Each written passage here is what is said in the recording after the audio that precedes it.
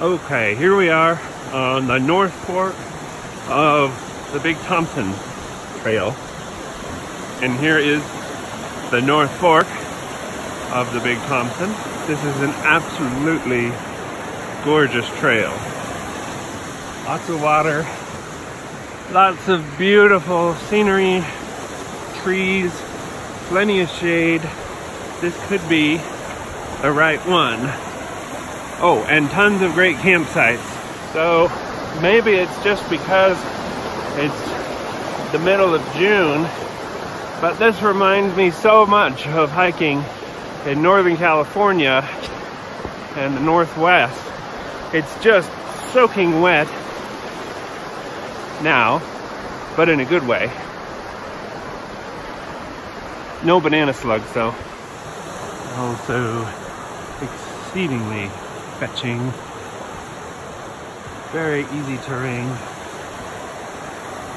just spectacular today. So this trail is maybe my new favorite trail in Colorado. We haven't seen very much deer, but lots of sign of them. Probably bears as well. We definitely put our food up at night. And maybe a few kitty cats out there, who knows.